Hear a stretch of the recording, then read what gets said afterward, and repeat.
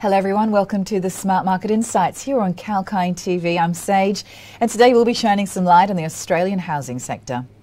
The world is in dire need of a rapid energy transition in order to limit the rise in global temperatures. This transition cannot be driven without harnessing renewables like wind, solar, tidal, geothermal energy as well.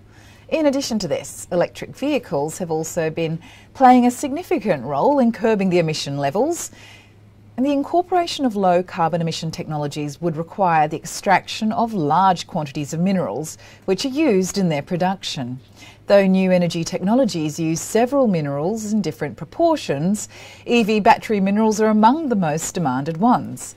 Graphite is one such energy transition mineral that is extensively used as an anode in lithium-ion batteries, eventually used to power EVs, electronic gadgets and other portable devices.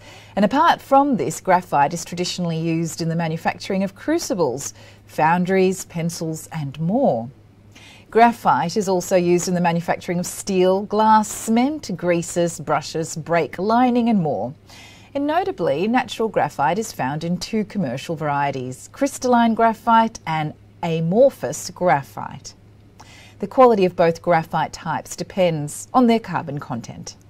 And as per estimates made by the International Energy Agency, the world would require 25 times more graphite by 2040 compared to its 2020 levels in order to drive sustainable development.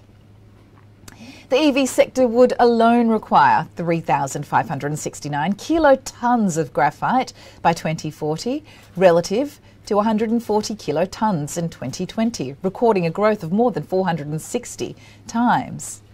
And according to the records by the Government of India, Ministry of Mines data, the global resources of graphite were believed to exceed 800 megatons of recoverable reserves. At the same time, the global reserves of graphite have been placed at 300 megaton, among which China accounted for 30% and Brazil accounted 24%. On the production front, China is said to be the leading graphite producer with a share of more than 60%, followed by Mozambique, Brazil and India. Let's now quickly glance at the major players in the sector.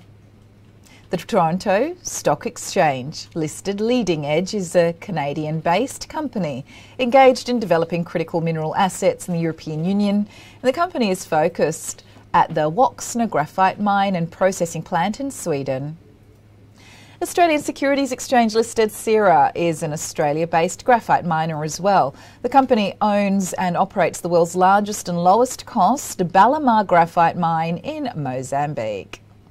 Australian Securities Exchange listed Triton is again an Australia-based miner engaged in the development of Mozambique's Ancuabe graphite project. In 2019, China's Jigao International Investment Development Company invested 19.5 million Australian dollars into Triton Minerals to become a strategic partner.